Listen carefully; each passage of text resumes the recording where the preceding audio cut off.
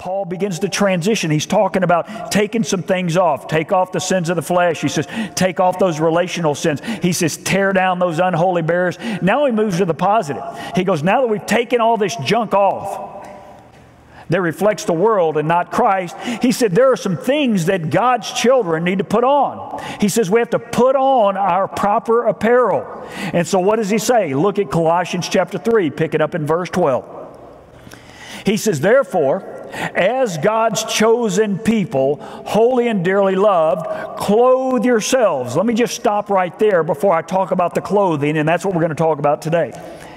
He says, therefore, as God's chosen people, holy and dearly loved. Boy, if you think about those words, chosen, why would God choose me? God didn't choose me because I'm special. God didn't choose me because I'm sinful. He chose me out of His grace and out of His love. Then He says, holy. Hang on. How can He call me holy? I am anything but holy. And as a matter of fact, Scripture says, for all have sinned and fallen short of the glory of God. There is none righteous, no, not one.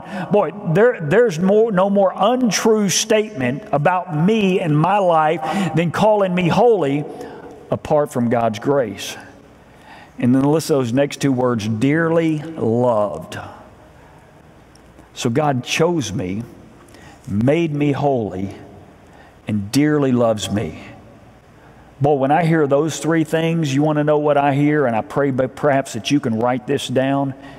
Those three thoughts about me and about you means there's more grace in God's heart than there is sin in my past. You might want to write that down and remember it tomorrow morning. That there is more grace for you in God's heart than there is sin in your past. That's an amazing thought.